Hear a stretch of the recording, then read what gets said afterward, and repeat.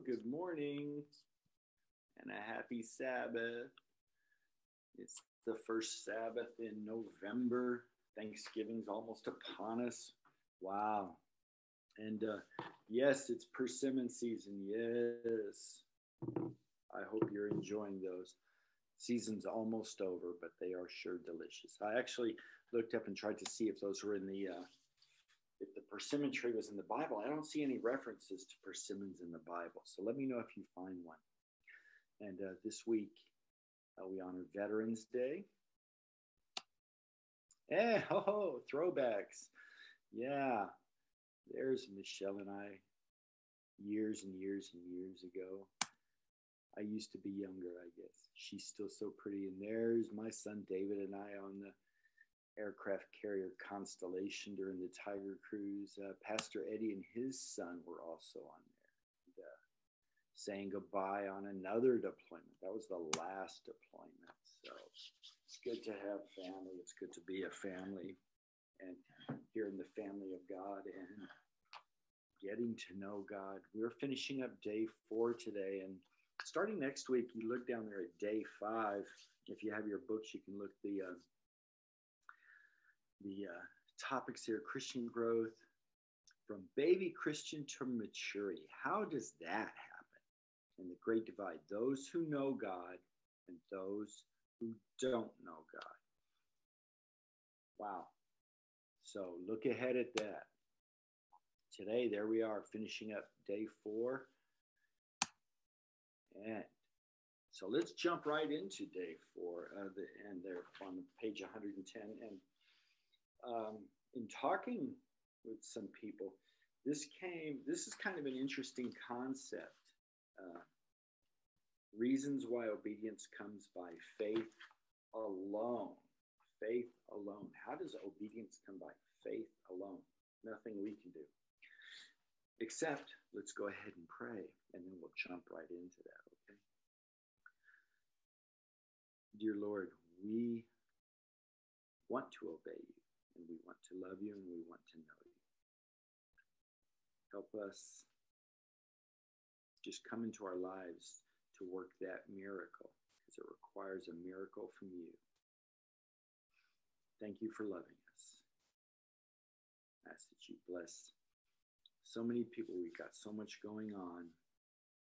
And I thank you that you have promised you will always be with us, and that you will always love us. In Jesus' name, amen. Okay, so Pastor Venden says he would like you to look at these 8 reasons why obedience comes by faith alone. And the first, he says, the Bible says so. The just shall live by faith, there in Romans 1:17.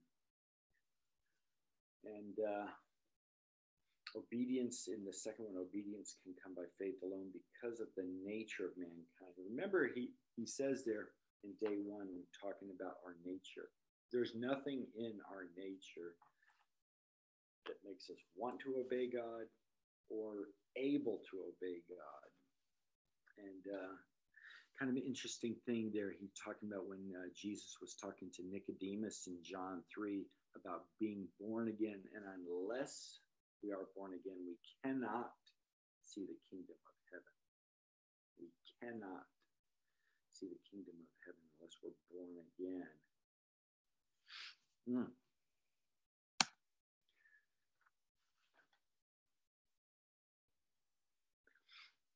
So he moves on to the day 2 study about the nature of surrender. And you remember in day 2, he said we can't even surrender to Jesus without his help.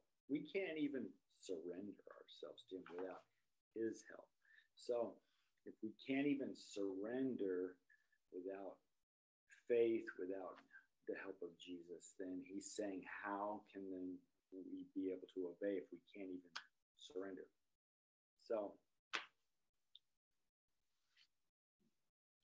So obedience comes by faith alone because they're on 4. I like this statement. He says, the fact that God wants us to be controlled by him. And in our day and age, that sentence probably instantly sets you up on edge. Nobody wants to be controlled by anybody. And so he goes on to explain here. Either God is in control or the devil is in control. And, and that's of our life. It's who do we give control up to? Would you think that many people think they have control of their own life? They're opting for that third option. They're saying, well, God's not in control. Satan's not in control. But I'm in control. And is that really a third option? Or is that really just kind of the rehashing what Satan had told Eve to get her to doubt God? We're not surrendered and giving control of our life to God. We're trying to take it. We're trying to be like God, like the devil, I guess. Anyway, but I do like how he concludes right there. God's control is the control of love. God is love, so his control is of love. And I think if we surrender that control to him, we then can become much more loving in a Christ-like way. Very much. We will become obedient, he says. Pastor Benden says, if we surrender to his loving control, we will become obedient. Okay, the nature of repentance. Here we go. Number 5, obedience can come by faith alone because of the nature of repentance. And he says repentance is not our own work. We do not repent. We do not do the work of repentance on our own, but it's a gift. Here in Acts 5:31, let's look at that.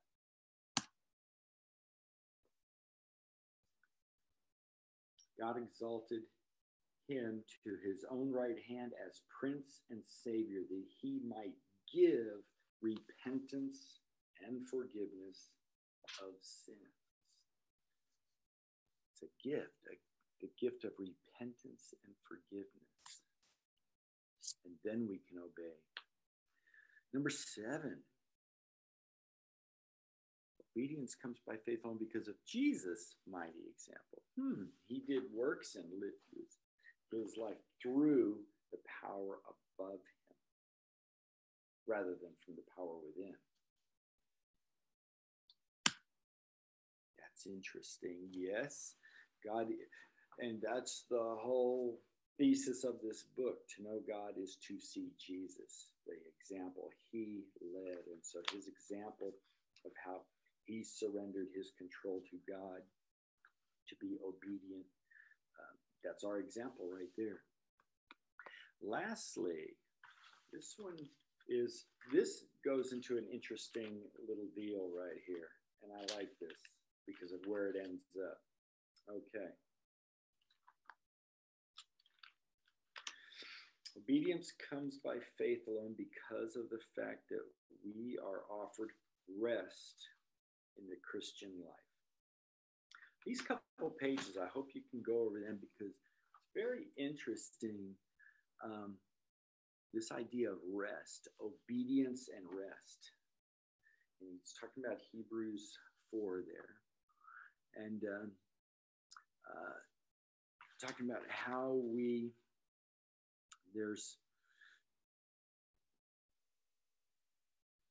talking about this rest we can get through obedience to God. And then he goes on. Look at that last paragraph on page 112. He goes on to talk about Revelation 14. In the last of the 3 angels' messages, they have no rest day or night who worship the beast in his image and who receive the mark of his name. So Contrast that to what Jesus said, come unto me and I will give you rest. I know that's someone's favorite verse right there. Jesus says, come unto me and I will give you rest. Have you ever felt really wearied out in this life? Just wearied? So we're contrasting then people that have no rest day or night with the people that Jesus say, come unto me and I will give you rest. Then he goes on to talk about something interesting. He heard that still in chapter 14 of Revelation, blessed are the dead which die in the Lord from henceforth. And he's saying, have you ever heard of people saying they dying to self, dying to Christ? So perhaps blessed are the dead which die in the Lord, that they may rest from their labors. And this is a daily thing we can do if we die to our own self, die to our own will, and surrender that to Jesus. We can rest in him. We can rest in him because he knows what's going to happen. He knows what's best. And intellectually, I think we all agree on that. But to actually live it and live in that confidence that no matter what happens today, God is in control. And I don't have to worry about it. That's not a promise that the day is going to be carefree and without problems and everything's going to go right. Quite the opposite. I think most of us would agree there's lots of things happening, lots of problems in this world, too many problems in this world. But as Jesus said, he's overcome the world. And this isn't our home. So no matter how many problems are here, we can still in confidence rest in God and be at peace. And I think that's a genuine peace that other people will recognize and be hungry for. There's a new song out. It talks about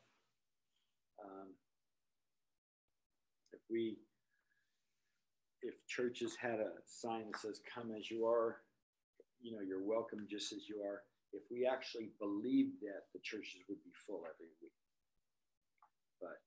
So that's something to think about. Anyway, now rest. So he goes back to Hebrews 4 here, and you can look over Hebrews 4 and this. He's talking about three kinds of rest here. Or this is what he deduces from that. I'll let you study that and see if you come to the same conclusions. But there is rest from working for acceptance and pardon from God. Those are gifts from God, so we don't have to work for them. We can rest in him. Rest from working to overcome the enemy. And we cannot do that on our own. We cannot overcome the enemy on our own. Ever. So if we're working to do that, that is a futile effort and exhausting. So we can rest from that. Keep our faith in God. Rest from working to get to heaven or to enter the promised land. So we can rest from all of that. So there's his little invitation at the very bottom. He invites you to put all of this, to enter into God's rest today, every day, and cease from your own works in trying to obey and overcome and be victorious.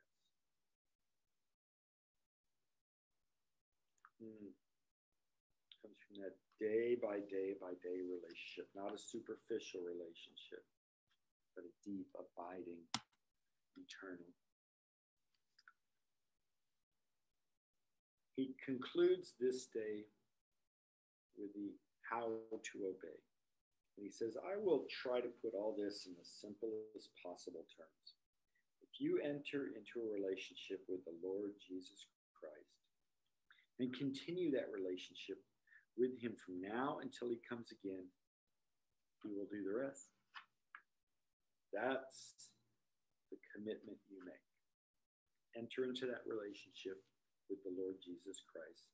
Continue that daily until he comes back, and he will do the rest. He ends with this, talking about genuine obedience. Can be understood and experienced only by a committed Christian. It is not simply another self-help or behavior changing or modification. Obedience by faith alone. And that's, we kind of briefly went over eight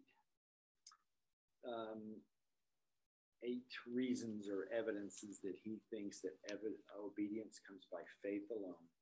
And here he concludes, obedience by faith alone comes only from the heart and can only come to the one who is in a day-by-day communication with Jesus Christ. Day by day.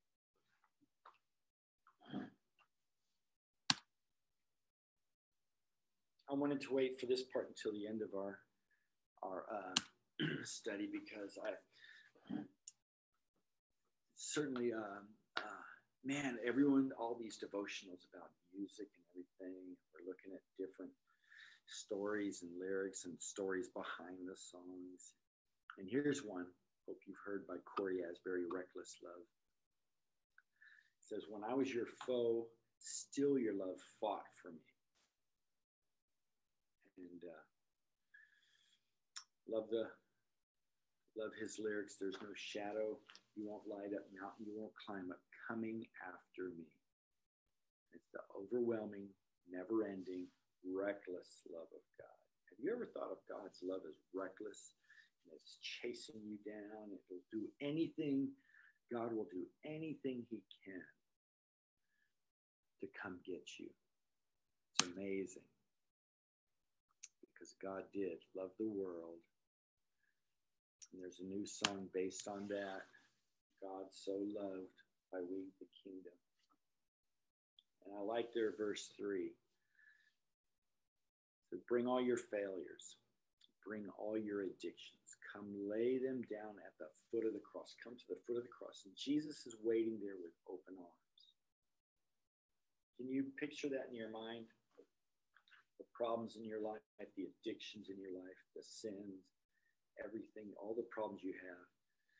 And perhaps Satan's saying, because of those, you're too far gone. Because of those, you will not get to heaven. And you're worried, maybe. But here's the picture of Jesus at the foot of the cross, and you're bringing your life to him, this crumpled, tattered mess. And you lay it down, and he's got these open arms, and he just grabs you, and he says, welcome home. I love you. Can you see that? It's an amazing thing. Our Savior.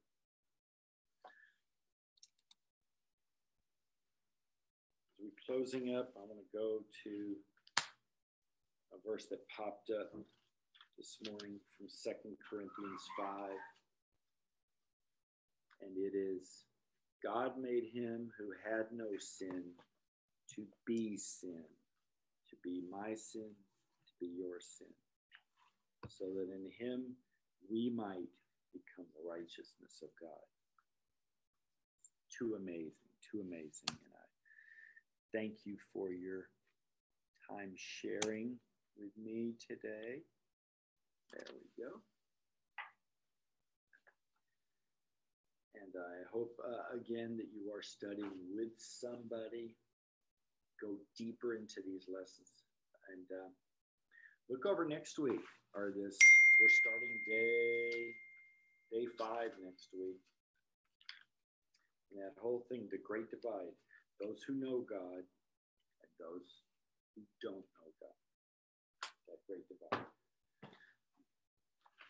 God bless you. I hope you have a wonderful and blessed week. And take care of yourselves. Enjoy the last of the fall weather.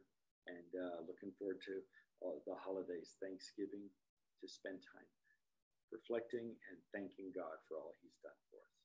Let's pray. Father, thank you for these few moments we can come apart, look into your word.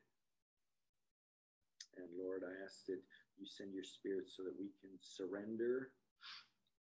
I ask that you do that miracle that we can surrender our lives, surrender our control, everything to you, trust you completely, to love you better, and so that we can obey out of a grateful and thankful and loving heart. Pray this in Jesus' name. Amen. God bless you. Have a good week. We'll see you later. Okay, dokie.